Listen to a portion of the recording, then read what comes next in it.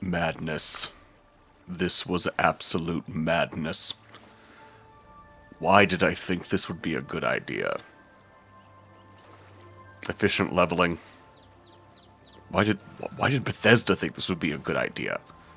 I understand that they were trying to get some sort of verisimilitude with the idea of leveling up. You increase your attributes based on the things that you actually do in the game, but I can't help but think that on some level they knew that someone like me was going to come along and try to maximize the efficiency of it.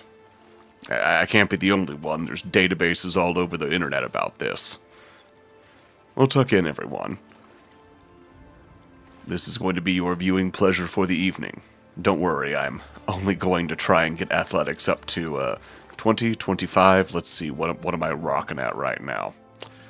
Oh, okay, 15. So yeah, we're not going to do this entirely. Acrobatics and light armor can also be leveled up, and speed is not going to be the primary focus of leveling. But we're going to have a lot of leveling ahead of us before we move ahead any further with character development or plot progression, so tuck in. And I hope you're all ready to dance with the madness that is this segment. Kurt Saxon wrote a lot about madness, the madness of a society that had embraced decadence and weakness, the madness that our society encouraged. In fact, he wrote about his own time working in an insane asylum, and I'd like to share that with you all tonight. That seemed appropriate for this, at least for this one part where I will definitely be swimming across all of a Cyrodiil. Let's see. Yeah, Cyrodiil, that's what Oblivion is situated in, right? Yes. Alright, yeah. Tuck in, everyone. There's going to be quite a bit of swimming. We won't be turning in that mage's staff until level 16. Wait, what is that? Did I just see something over there? Was that a cave? No, that was a rock. That was a rock. Silly me, for a second I thought there might be some point to playing an Argonian. But maybe it's best if I just let Mr. Kurt Saxon take it away with this one, talking about his time in an insane asylum. Not all the episodes have the best callers, but all of his episodes do definitely have great, shall I say, tangents of his. And this one is no different. While there are some technical difficulties for this particular episode of his, I don't think it really detracts from the pleasure that one can feel when enjoying it. So, as I circle around the bend, perhaps it's time we all sit down, get nice and cozy, and tuck in for another one of Mr. Saxon's wonderful, rousing tales. So, without further ado, take it away, Mr. Saxon. Sail me down that sweet Mississippi River.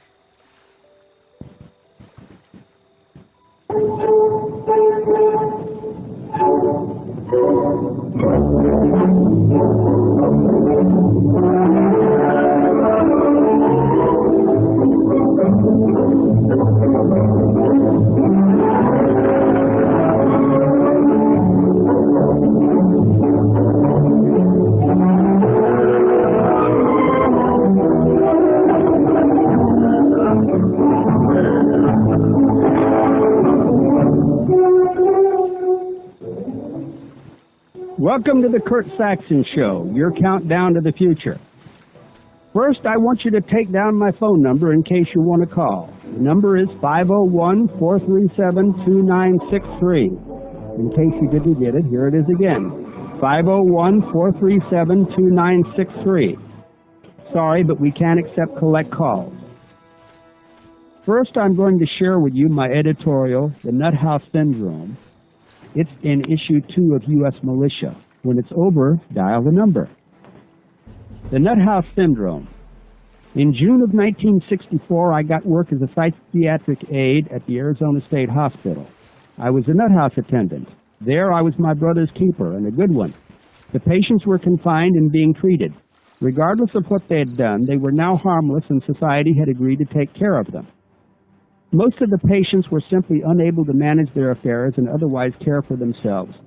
Others had been violent.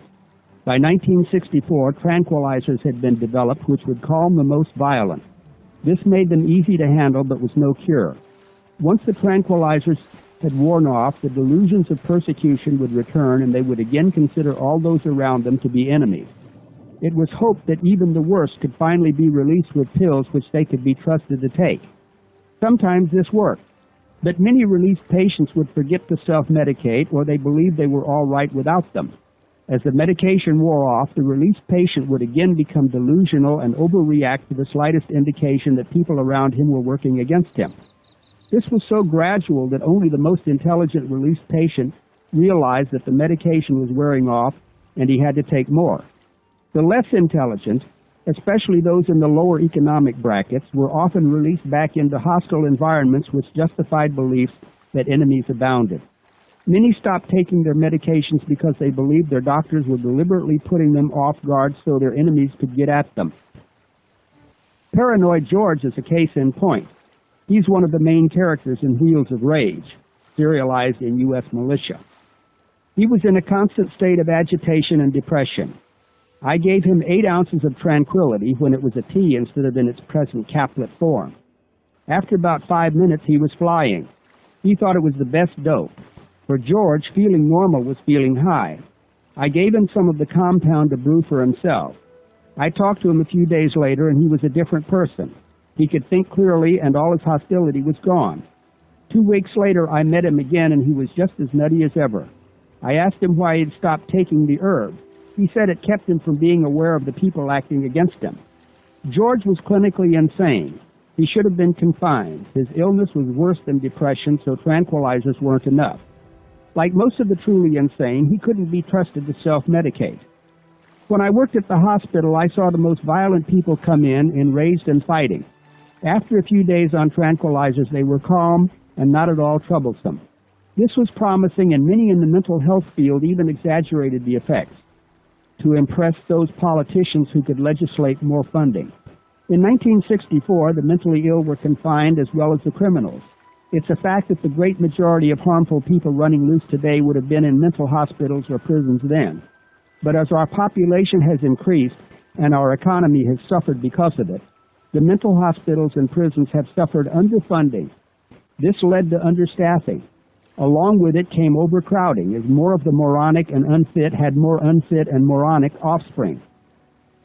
Possibly because of the surface effects of the tranquilizers, politicians and social workers overreacted.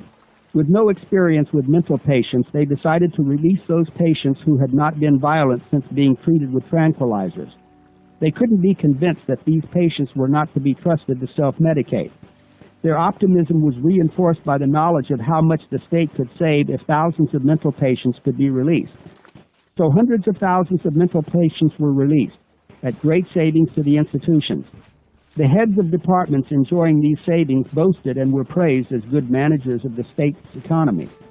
Meanwhile, the released mental patients became a larger and larger police problem. They are mostly homeless, often violent, and they don't take their medications. Moreover, their ignorant criminality early on began to overlap the simple thievery and casual violence of the common punk, at odds with society from childhood. In a short time, many crimes were seen as being caused by diminished capacity. Rape was not for sex by losers, but out of hatred and the urge to hurt. Robbery did not end with the taking of the victim's money, but was too often followed by unnecessary harm and even murder. So much of crime was irrational that the attitudes of the police were changed from enforcement to guardianship. Watch a few cop shows, those on-the-scene live patrols by real on-duty officers, and you'll see what I'm leading up to. The police officer is no longer a real cop, but a coast-to-coast nuthouse attendant. You'll see the belligerent drunk, the doped, the mentally defective. Today's cop does it just like I did in 1964. He protects and serves the inmates. What happens to decent citizens is regrettable, of course, but his patients are ill and need his care. What else can he do? The asylums and prisons are full. Crime must be kept in check by the drunk tank and the tranquilizer. The incurably hostile, the disadvantaged, the oppressed have rights the antisocial never enjoyed when society was sane. Then the warped, downbred vermin were isolated or destroyed. The drunk tank doesn't work anymore because one can't sleep off imbecility. Tranquilizers don't work because tranquility isn't wanted by those who war against civilization. Obvious insanity is on the rise. So what used to be judged as criminality is seen as acts caused by mental illness and so must be excused and tolerated. The idea that one is innocent by reason of insanity has become entrenched in our justice system. This attitude has been helped along by the inability to confine the insane, criminal, or so set aside judgment. It should be obvious that no one in his right mind would choose to be a destructive, hated criminal over being a productive, respected member of society.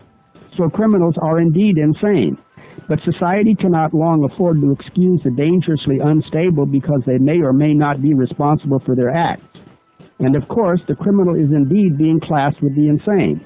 For so long, we've heard about the growing number of mentally ill behind bars. The complaint was that as the mental institutions were being emptied, their violent rejects were being imprisoned.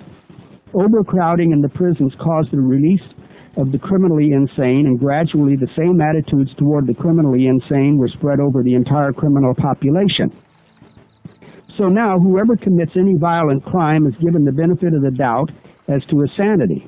Regardless of the innocence or helplessness of his victim or the savage cruelty visited on his victim, the concern is for the criminal lest his rights as a mentally handicapped citizen should be violated. And don't think the criminal doesn't know and take advantage of this attitude. He anticipates it and works it to the limit. The arresting officer knows it too. So while the criminal acts innocent by reason of insanity and the cop treats him as one who needs understanding, the victim lies there and bleeds. This attitude toward the criminal makes him immune to the law. He can rob, rape, maim, and kill almost with impunity. He can't be punished, as any act against him while confined can be considered cruel and unusual. He can't even be confined for long because there isn't room. He knows this. He knows that whatever he does against society, there's only a small chance that he will be caught. If caught, there's only a small chance he will be convicted. If convicted, there's only a small chance he'll serve time. And if he makes it to prison, he'll be released in a fraction of the time his sentence calls for.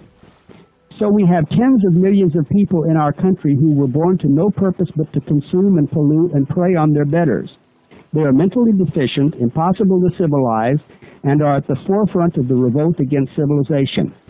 Our government sees them as merely unfortunate, not really responsible for their acts. There isn't room to confine them, even during their violent period. There isn't enough money to build enough nut houses and prisons to keep even the habitual criminals confined. So what to do?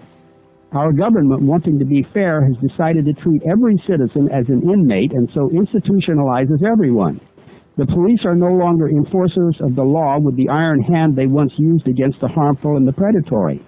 Instead, they act as nut house attendants, removing the dangerous only after a violent act, and then only enough to temporarily medicate them. Then they are released back into the nonviolent ward of the institution. That's where you are. Say there is in your neighborhood a vicious dog that bites people and kills pets. You call the sheriff, but that's not really his job, but he'll get around to it in time. The pound is full, and besides, the dog will be hard to catch. You kill the dog, or injure it so it will never come back into your neighborhood. Why not treat the two-legged animal the same way? Well, some people say he must be kept alive because he's a human being. But aren't his victims? And aren't there over 5.5 billion human beings on our planet? Human beings aren't in short supply. Besides, their fertility ensures they're swamping our system with their degenerate kind, as some think they already have. But are they human in the first place? They are, consciously or unconsciously, at war with the rest of humanity. So the term human as a quality does not apply to them as compared with humans who aren't harmful and are productive members of society. I call them subhuman, and Lothrop Stoddard calls them underman. No matter, if a being is an active danger to his fellows, he ought to be confined or destroyed, regardless of what you might call him. Such people must be removed from society if society is to survive. And society will not survive if our country is run like a coast-to-coast nut house. As it is, the mentally ill are threatening our system as a whole. Our species, Homo sapiens, is the only species which knowingly and consciously protects and nurtures its predators and parasites. The American people must make the conscious decision to remove those habitually destructive to society. They are known and recognizable. There should be no arguing about any cause for an individual's criminality or how he might be rendered harmless by a better environment. Once it's settled that there aren't enough cops, that what cops there are really nut house attendants, and that more cops would only further institutionalize the rest of us, we can get down to business. That's where U.S. militia comes in. The average citizen has become cowed by threats of what will happen to him if he injures or kills a fellow nut house inmate. He's untrained in dealing with an attacker. He's afraid of losing his job, his family, and or his property if he deliberately rids society of a vicious predator. The U.S. militiaman will have no such worries. He will be well trained and able to serve the violent with the violence they serve others. He will be employed by U.S. militia and so will not fear losing anything. He will also know his chances of getting caught in an act against a criminal will be no greater than the criminal's chance of being caught in an act against a decent citizen. He will know that even if caught, his chances of being convicted will be slight, as the U.S. Militia Central will send a shyster to get him off. If worse should come to worst, he'll know his family is being cared for, and with good behavior and overcrowding, he'll be out in no time. In short, the U.S. militiamen will have an even better chance of getting away with violence against predators than the predators have now in their violence against good people. And since the powers that be have generally declared America to be a nut house, the U.S. militiaman will be treated with the same kindness and consideration as the unfortunate rapist, mugger, burglar, etc., that he does away with. The nut house syndrome is already upon us. So if the police can't protect the harmless inmates from the predatory inmates, they can't protect the predatory inmates from you. So join up and have a ball.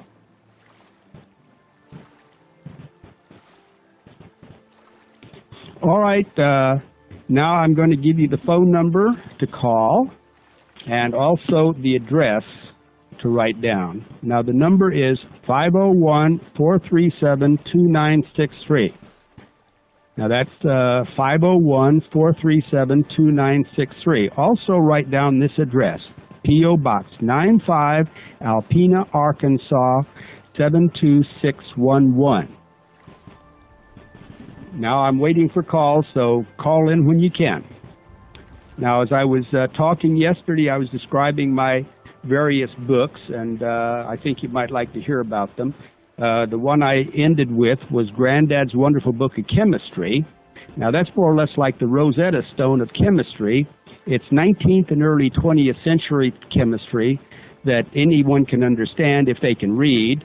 It also has a 2,500-word dictionary of the old terms, whereby you can interpret just about any old formula you find. And what's in it is the original 19th century methods of home manufacturing for everyone, make herbal extracts, essential oils, acids, gases, alkaloids, etc., make most of the chemicals from easy-to-get raw materials, plus a complete course in laboratory glass blowing. Dick's Encyclopedia of Practical Recipes and Processes from 1872. That's a classic. The Medical Student's Manual of Chemistry from 1889. Then there's Chemical Magic, which is stage magic with chemicals from 1920. And then also How to Make and Use a Small Chemical Laboratory from 1926. This way anyone can set up their own laboratory at home and really have a lot of fun and learn to make highly saleable products for use around the home, or, like I said, to sell. And also, now I might just as well go in and tell you about the Poor Man's James Bond series, which is my most popular items, although I like the Survivors better. Anyway, but probably the one you've heard about is the Poor Man's James Bond, Volume 1. It's a large book. Well, they're all large. They have many pages. Like, for instance, they all have well over 400 pages. The Poor Man's James Bond, New Improved, has 477 pages. And it's full of various books on weaponry, mainly hands-on weaponry that you can do yourself.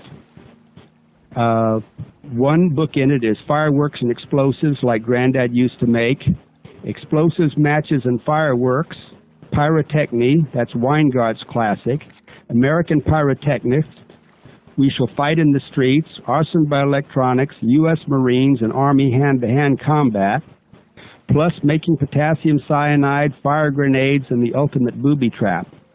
Now, the Ultimate Booby Trap is made with iodine and ammonia, and that's the kind that you maybe have played with in school, where you mix iodine with ammonia, and when it dries, it'll go off at a touch of the feather. Anyway, let's just see if this is properly connected. Could you check if that's connected properly? So we'll just hold on a minute because the flasher isn't working, and I think maybe somebody might be trying to get through. And see, I'd feel sort of silly sitting around here talking and waiting for a call when it's disconnected. But, okay, it seems to be connected properly, so you people... Okay, I'll give you my phone number again. The phone number is 501-437-2963. Okay, let's somebody call, anybody, please. I'm dying here. Actually, no, I can ramble on. Then, of course, there's the Poor Man's James Bond Volume 2. And that's got 5 classics in one volume. It's 440 pages long. It's got The Chemistry of Powder and Explosives by Tenny Davis from 1943. It's got American Jiu-Jitsu from 1942. Then it's got Chemicals in War from 1937. And that tells all about poison gases. And actually, you could make a lot of them in the home, but you want to ventilate the place pretty good. And then it's got The Poor Man's Armorer. Now, the Armorer, long out of print, but finally back with a whole arsenal of improvised weaponry not in any other books. Homemade bazookas, silencers, booby traps, bolas, concealed weaponry, spear guns, smoke, gas grenades, mines, caltrops, an ingenious zip gun, plus Army Improvised Munitions Handbook, and much, much more. Now we go on to Volume 3. This has The Weaponeer, which at one time was a periodical, and now I redid it and put it in the Volume 3, and that has 411 pages. And that has poison gas grenades, it has the wallet pistol, killer darts, poisons, bombs, explosives, silencers. Yes, it has Bill Holmes silencers from the Home Workshop. It's a very intricate one, but it's one that's guaranteed to work. And anyone can make it, but he needs a lathe.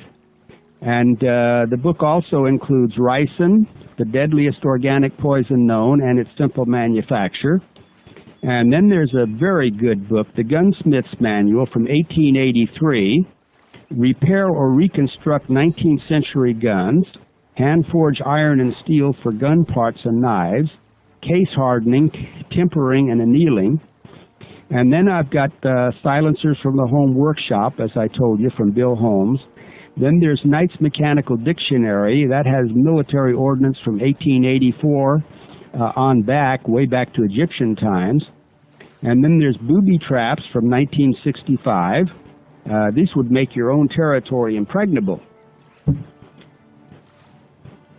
Well, we found a loose connection here, so let me give you the number again. The number is 501-437-2963. Now we go to the Poor Man's James Bond Volume 4.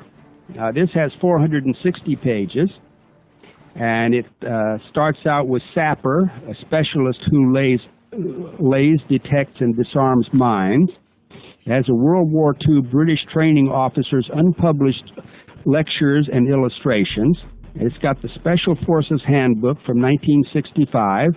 It's got Operating in Enemy Territory. Then we got Viet Cong Mines and Booby Traps. 80% of U.S. casualties were by these. Field Expedient Handbook, Operating in No Man's Land, Engineer Soldier's Handbook, which is about field fortifications, etc. Then there's Modern Gunsmithing, Clyde Baker, 1933, a classic, the best and most detailed gunsmithing course ever written. Then we've got Handloader's Manual. That's by Earl Naramore in 1937. It's another classic. It has the complete science of powders, cartridges, and an expert course in overall reloading. Now, then comes my tapes. Got The Poor Man's James Bond Greets the Russians. This was made before the collapse of the Communist Empire. And it's 60 minutes, color, VHS for 1995. It's chillingly matter-of-fact about such subjects as gas tank bombs, poisons, the hoped-for slaughter of our Russian friends. We don't care about that slaughtering the Russians anymore. Who knows, though? This guy coming up, he might give us cause. And then this tape drafts you into the increasing army of partisans, guerrillas, freedom fighters, and patriots preparing for foreign invaders or homegrown tyranny. Although parts of this tape are outrageously grim, other parts are outrageously funny.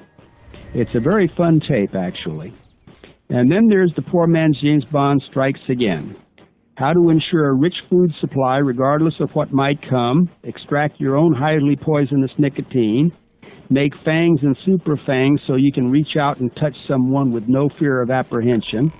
And would you believe a fireball 50 feet high and 30 feet across from 2 quarts of gasoline initiated by 160 book match heads?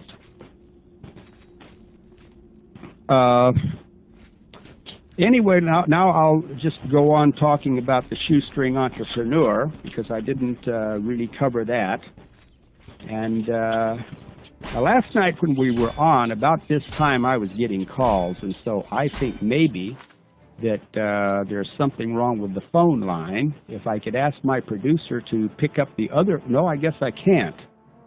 So I might just be ad-libbing all through this whole thing, because I just have an idea that possibly the phone is out of order. It was working fine yesterday, but it's not working at all today.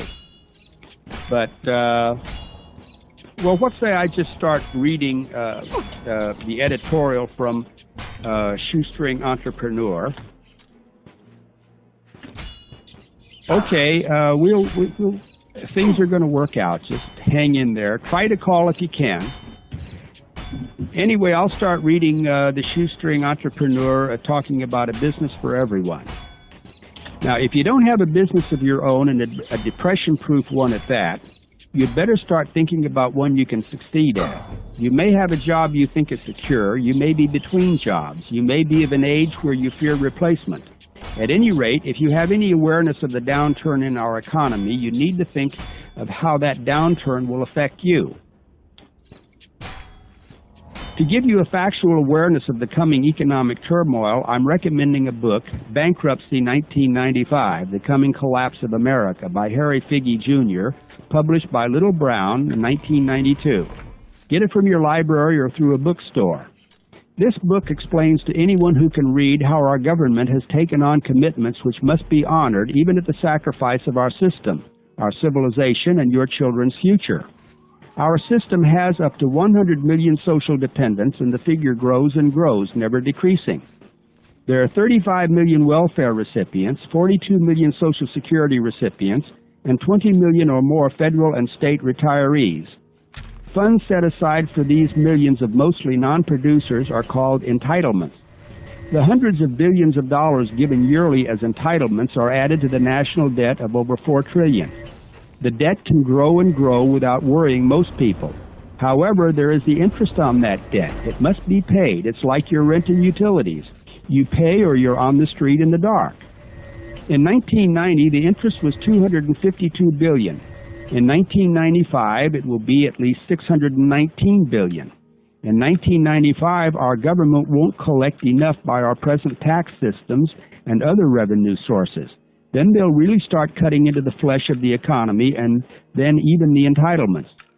Whatever miracle you might imagine will save the system, Figge's book will explain away any comforting optimism you might have for the near future. He does it professionally and objectively, like a doctor diagnosing cancer or AIDS. Of course, he holds out hope, like most doctors. The whole subtitle to his book is The Coming Collapse of America and How to Stop It. He may have added the remedies just to keep from causing a rash of suicides. I believe he's too intelligent and knowledgeable to take seriously the solutions he suggests.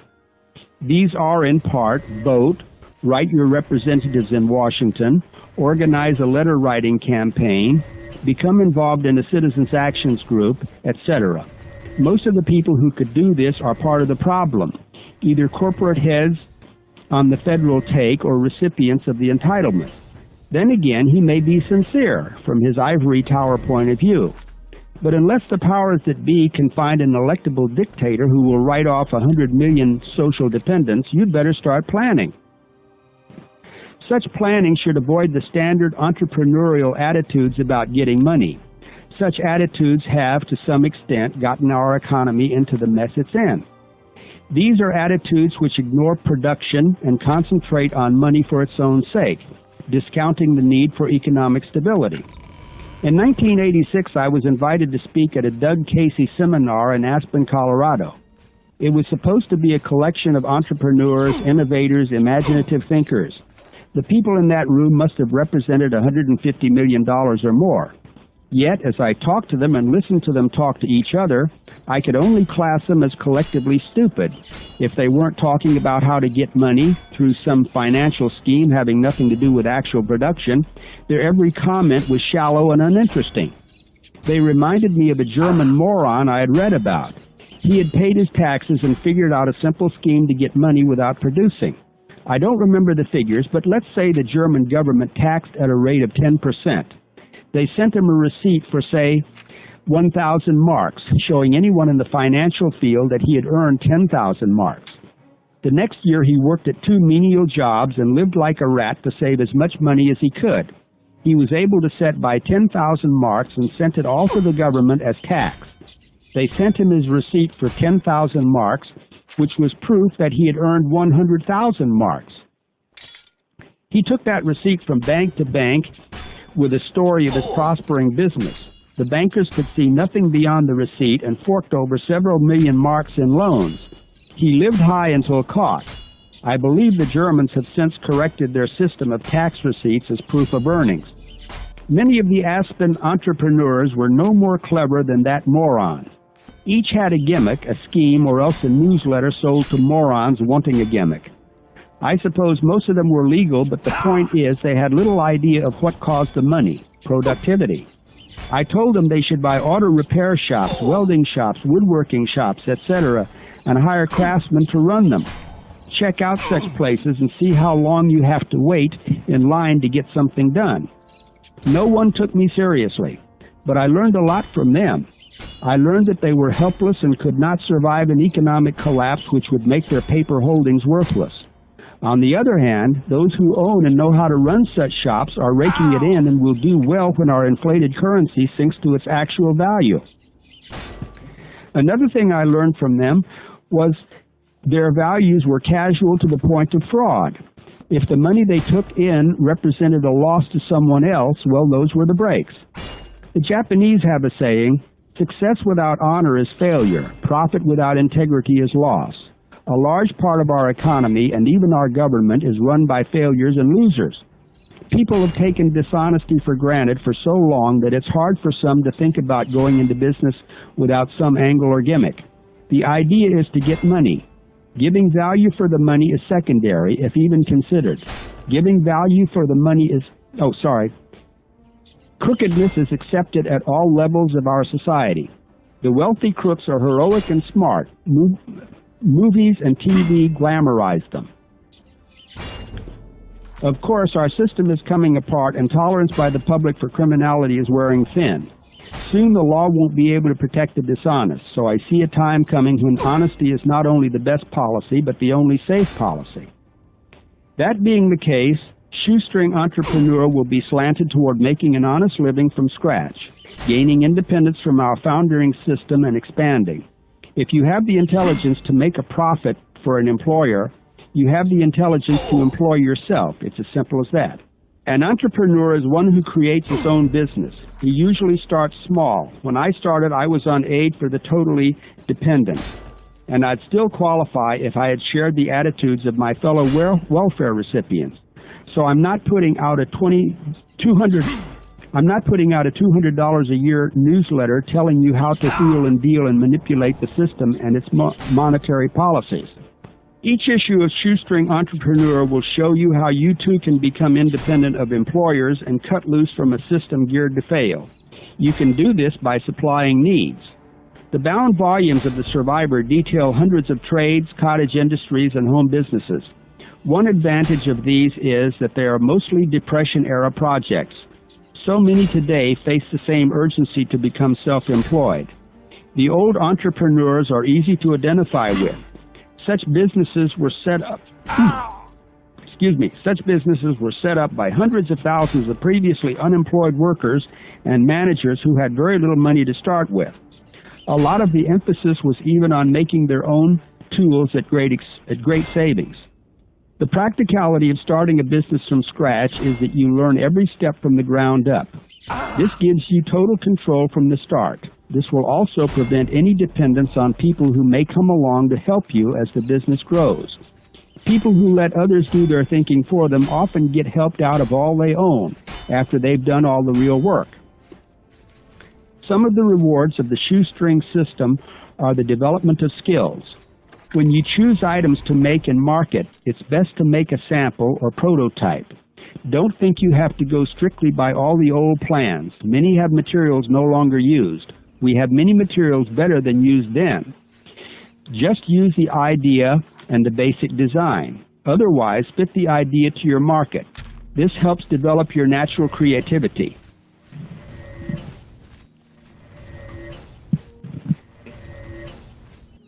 Maybe you've never made anything before.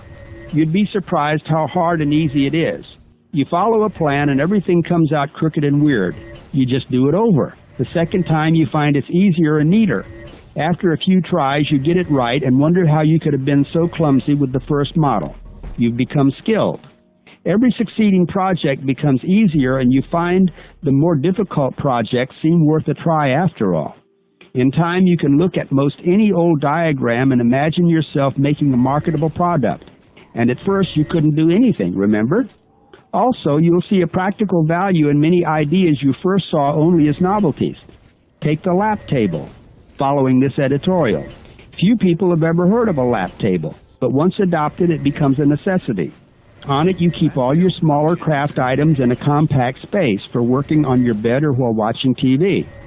My model has about 3 square feet of space and holds all sorts of materials for crafts and hobbies and for putting together your ideas. It's also for artwork, sewing, and just about everything you want to use it for. You don't have to gather up all your supplies each session or keep them on a table to themselves. This way, you have everything together and can move the lap table around as needed and then set it out of the way on a shelf when not in use. It will teach children organization and neatness. It will also relieve the burden of mothers who yell at the little hobbyist to clear the table to make room for supper. Working this project will do several things for you. Maybe you've never done anything you weren't told to do. The biggest part of maturity is being self-directed. Making a simple lap table will show you that you can make something others will want. It will give you confidence that you can gain skills you thought only special people were born knowing. And if you can do this simple project, you will prove to yourself that you can master more complex projects. But the biggest thing you'll learn is that most people can't do anything unless someone else tells them to do it. You'll realize you're apart from the herd and above it. You won't be afraid that you and yours will have to suffer along with those who look to others for direction. It might even frighten you at first, but you'll soon realize that we aren't all in this together. First, understand that my program is risk-free and no waste. If you have to buy the tools, they'll be tools you should have and will use often. The materials you use to make the projects are affordable, even if you're on welfare. Say you buy the materials to make 3 lap tables. You keep one and use it to work out more projects. The other 2 you give as gifts, which you would have to have spent more on. You can't lose. When you've made all your mistakes on the first one, which you keep for yourself, the next will be much neater, and the third will be good enough to show around at gift and hobby shops or whatever markets, such as hospitals, rest homes, schools, colleges, etc. If you can't afford the shop machinery to mass produce, look up a woodworking shop and contract a dozen where they should be cut, drilled for about $2 a unit or less. Wholesale them for $8.50 or retail them for $15, and you'll clear a profit of from $3.50 to $8.50 each. With the right presentation, you'll be selling them by the hundreds. After selling a few dozen, you'll be able to afford real shop machinery and can turn them out at the rate of about 30 a day. With that machinery, you can tackle bigger projects and you'll have your own woodworking shop and independence. Once you learn you can do something, you don't have to limit yourself to working with wood. You have a choice of hundreds of trades, starting with projects as simple as a lap table and branching out. Then you'll want to fix on a line of business which will always be in demand now and in a probably bleak future. Picture the economy getting as bad as you can imagine. What will people need? Just leaf through the bound volumes of the Survivor and you can come up with hundreds of choices, any of which will make you a community asset. Even if you don't care to become really skilled and so don't care to make more than a prototype, you can hire others. You can either set up your own shop or farm the work out to people already set up. When I designed the Country Kitchen food dryer, I made only one and then turned the making of the rest over to a local woodworker. He turned them out 10 at a time for $25 a piece. I was selling them for $55. Then I got the 1943 plans for a better model based on the same principle, which the reader could make for himself. See Volume 8, Number 7, page 125 of the Survivor. I could hardly publish the plans for that and still promote a lesser model. Publishing such knowledge is my top priority. Incidentally, you could make this dryer or have it made and sell for $100. It's better than any dryer on the market.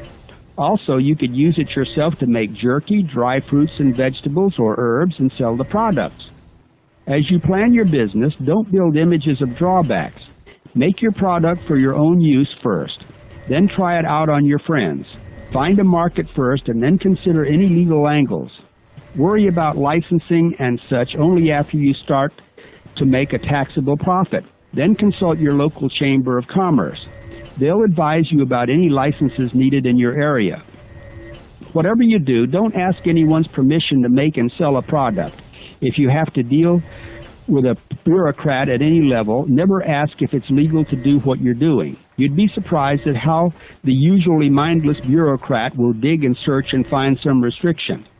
Instead of asking, tell the bureaucrat what you're up to and request any licensing forms for such a business in your county.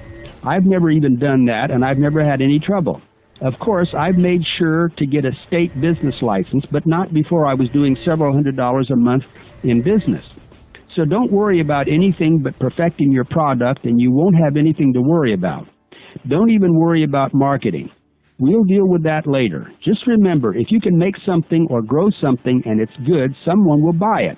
And give this some thought. The only difference between a person who works for someone else and one who has his own business is persistence. If you've been the kind of person who will try something and then give up on it before you get it right, I'd like you to think very carefully on Ray Kroc's philosophy. He founded McDonald's restaurant. That guy just kept on until now he's one of the world's richest men. What he did was basically very simple, and that was just keeping on. He wrote down his philosophy, and one of my readers sent it to me. I want you to ponder it and then apply it. Press on. Nothing in the world can take the place of persistence. Talent will not. Nothing is more common than unsuccessful men with talent. Genius will not. Unrewarded genius is almost a proverb. Education will not. The world is full of educated derelicts. Persistence and determination alone are omnipotent. Now that's it in a nutshell. Throughout all the survivors, if you've read them, you found that the people who really succeed are the ones who take a simple idea, something that fills a need, and work on it until they know how to do it right. Then they go out and promote it, whether it's word of mouth, door to door, advertising in magazines, or whatever.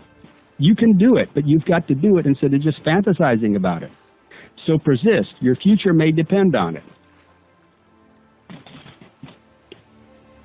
Now, the phone is out of order during this show, it seems, and maybe I can reach over here and get it back going. I'm not sure I can, but give me just a couple of seconds.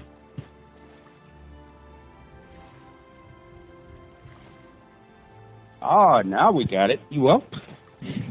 Hello? Hello, Kurt. Yes. Yes, finally I got through.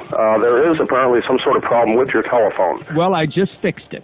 You did? Okay. Yes. Good. The little I'd like to ding- pass on a couple of comments, not necessarily germane to what you've been talking about over the last few minutes here, but a couple of various comments. Number one, first of all, congratulations on your new program. Why, thank you. I think it's wonderful.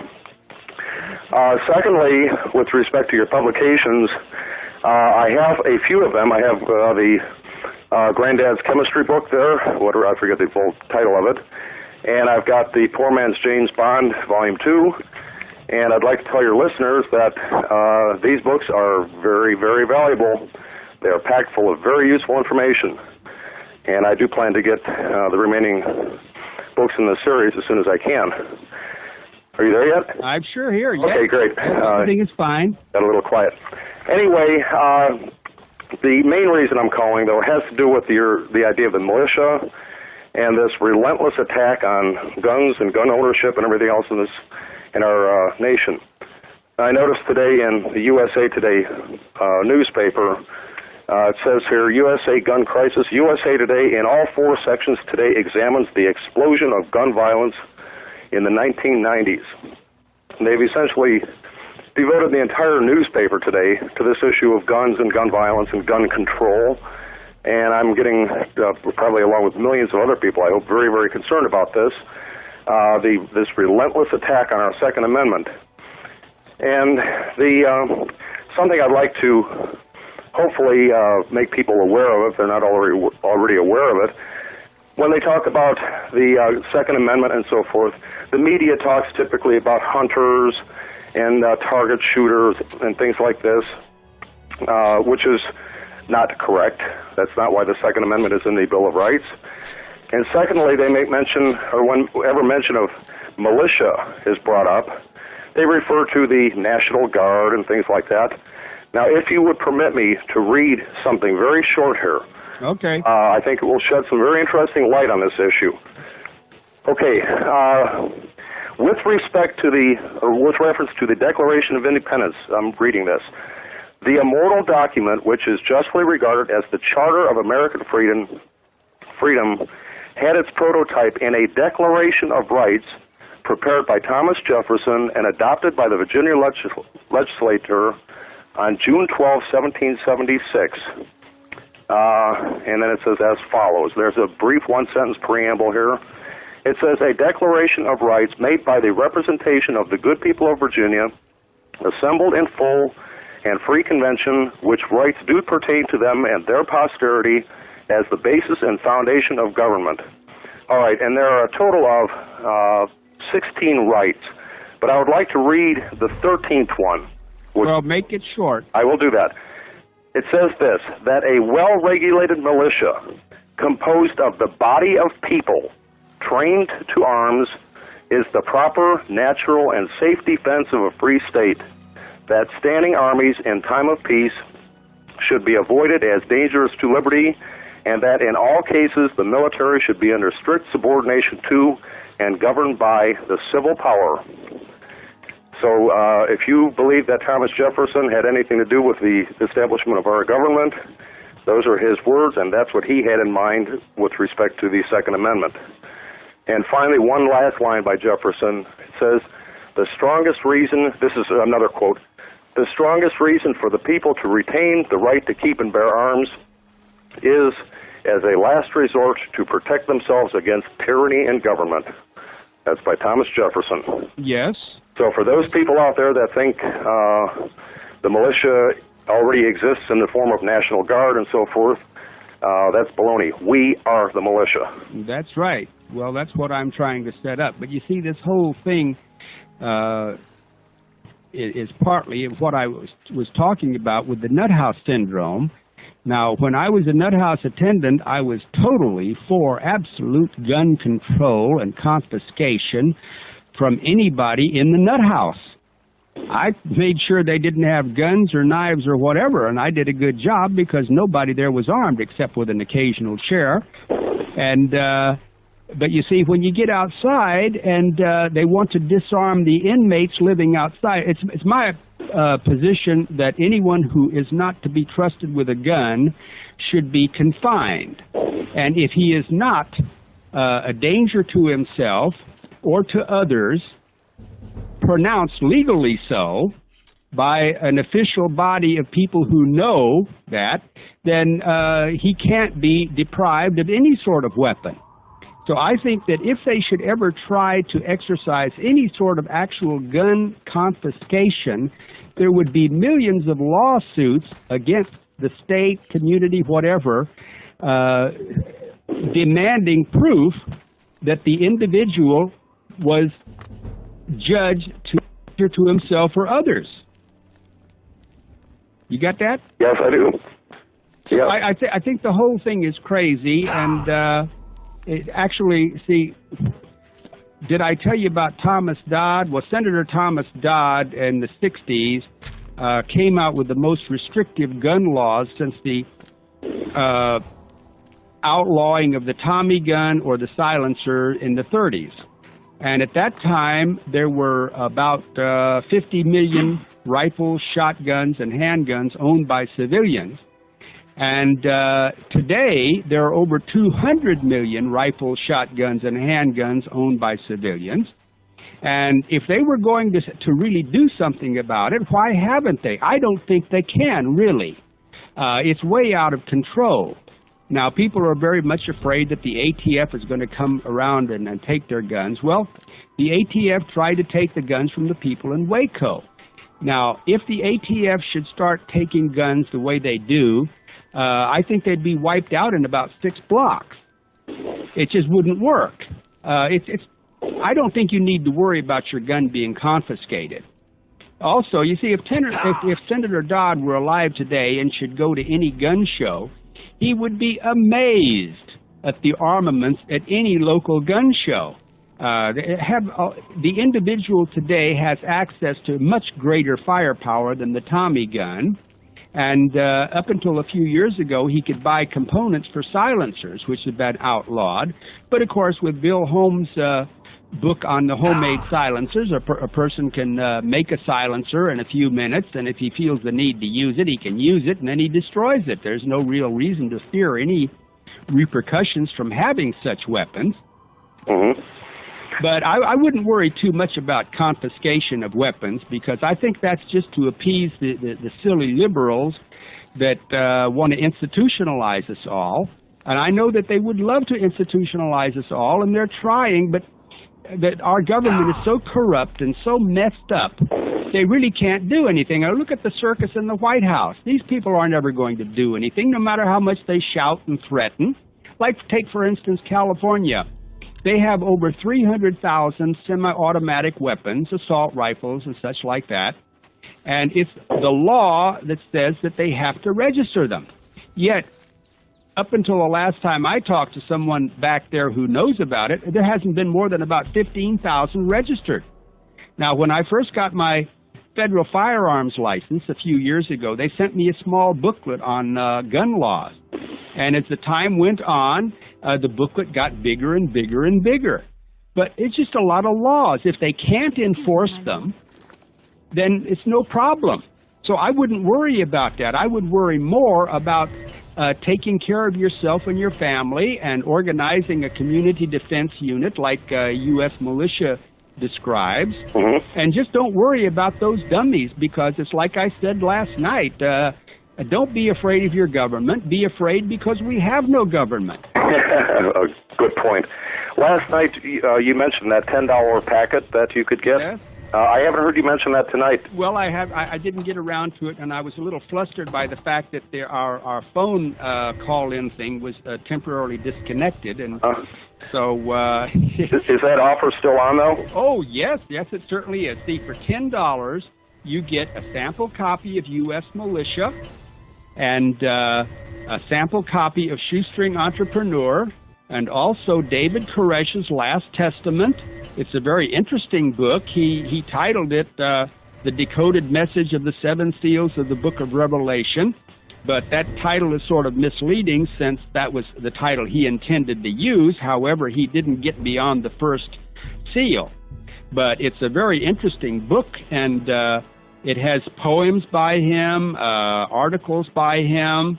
It's got his letter to the FBI and his letter to his lawyer, and it's got pictures and quotes from, what's his name?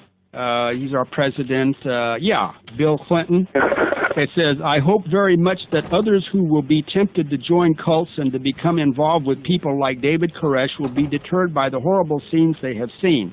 President Bill Clinton. I wonder who wrote that for him. But we don't have a government anymore. I mean, everybody's afraid of the FBI and the ATF. The ATF has less than 5,000 agents. The FBI has less than 8,000 agents. And they have so much of a job in this phony drug war and all of the rest of the cranked up crimes that they can't do anything. I mean, that's part of the reason the crime rate has gotten out of hand. Aside from the fact that crime is a big business for the government, it's like the inmates are running the asylum. It really is. I agree. Very quickly, I'm going to get off the phone here, but just to check on your address, it's P.O. Box 95. P.O. Box 95, Alpena, Arkansas, 72611. You send the $10, and I'll send you this packet of very readable material, and even more, when you get it, all you got to do is send in an order for a subscription to U.S. Militia or Shoestring Entrepreneur, and you get $5 credit on that. See, so the packet only costs you $5. I can't imagine anyone getting the packet and not wanting to get more, because I've got a regular library of materials that anyone can apply, even if they're in a wheelchair.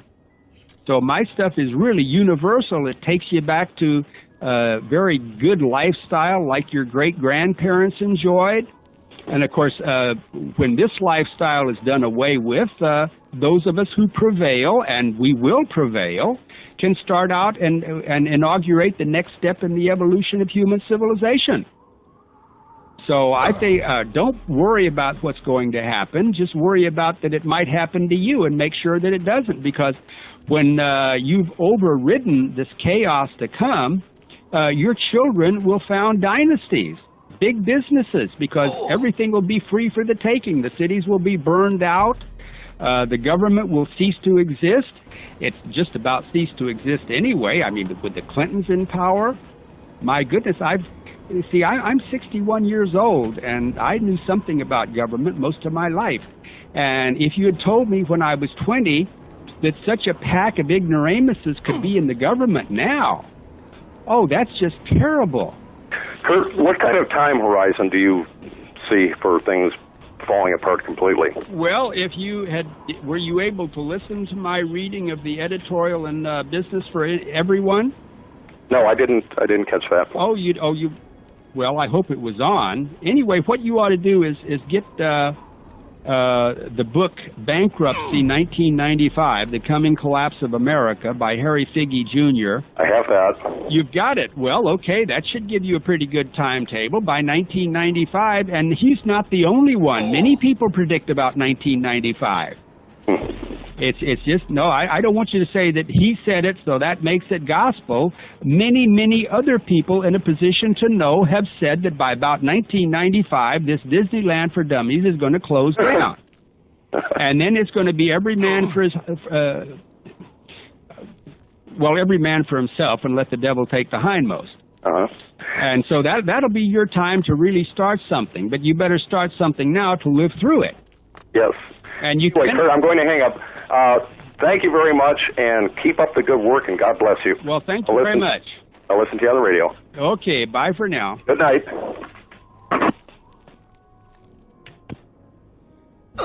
Well, it's just about sign-off time, and I hope you will write to me, P.O. Box 95, Alpena, Arkansas, 72611. Send in $10, and I guarantee you'll get a packet of material you really love. So, well, how much time do we have? Okay, 2.5 minutes. Okay, hello? Yes, hello, Kurt. Hi there. The reason I'm calling is I just managed to start listening to your show the last couple of nights, and I'm a little confused as to when you're on and what stations you're on. Evidently, you're on at different times and on different frequencies. Well, right now, I'm on WWCR out of Nashville, Tennessee, and from 6 o'clock till 7 Central Time, and that's at 5.810. Yeah. Then they repeat it on another station. I got you the other night at 10 p.m. on 7.435. Yes, that's the one. It should be broadcast again tonight. And I hope that very soon we'll have all the bugs worked out, and we'll have the phone, the incoming phone connected properly. I don't know what happened to it this time, but all I had to do was jiggle it, and it worked.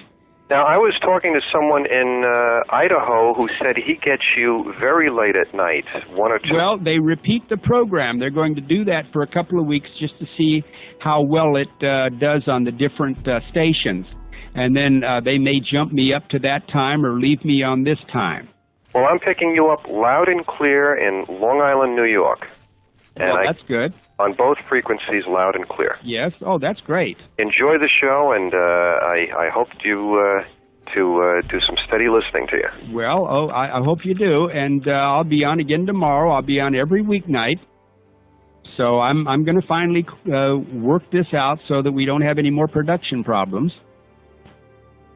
More power to you. Okay. Bye-bye. Bye-bye.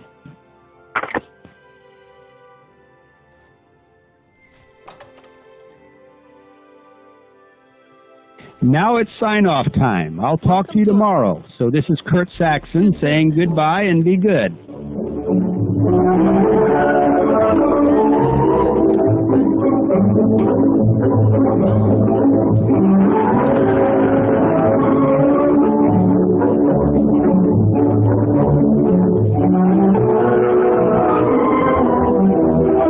This is a local call.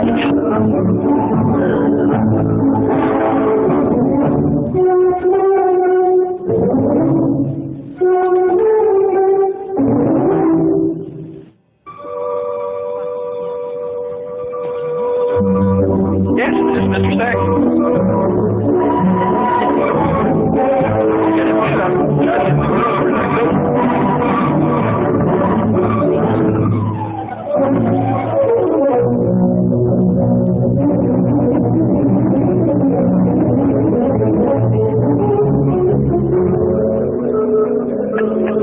Oh, I don't feel so bad then. I caught you, I didn't even have the radio tonight. I'm aware of that.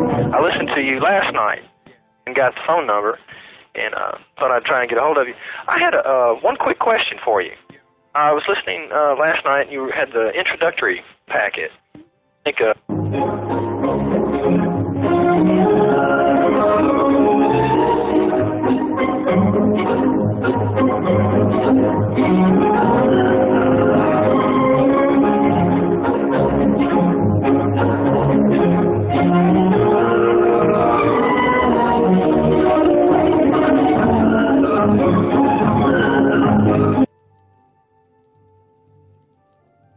So study the book, study the tape, and study your own attitudes and your own skill. Take stock of everything, because what we're messing with is more than dynamite.